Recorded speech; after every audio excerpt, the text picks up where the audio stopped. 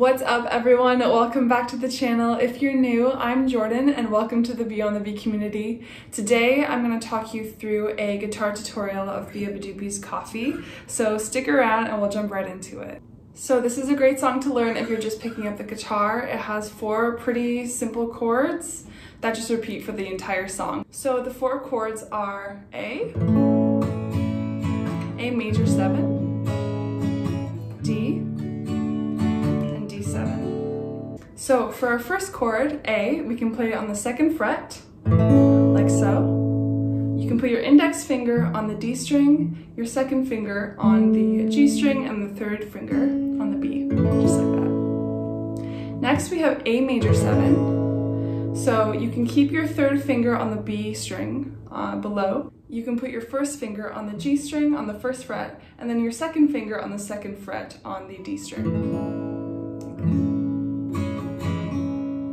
So next we have D. You can take your index finger and put it on the 2nd fret of the G string, your 2nd finger on the 2nd fret on the high E string, and your 3rd finger on the 3rd fret of the B string, just like that. Next up we have D7, which I like to think of as a mirror reflection of D major. So you can put your 1st finger on the 1st fret of the B string, your 2nd finger on the 2nd fret of the G string, and your 3rd finger on the 2nd fret of the high E string, just like that. And there you have it, guys. So these are the 4 chords you need to know to learn this track. It's super easy and great if you're just starting out guitar. So without further ado, let's practice it together.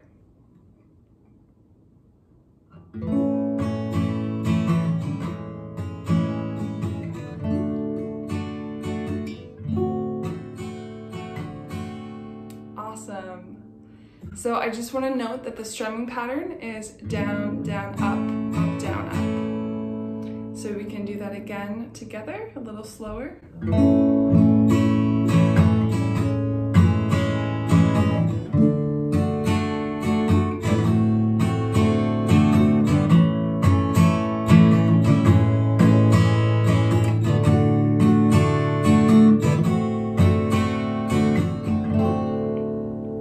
Alright, so let's run through it one more time together.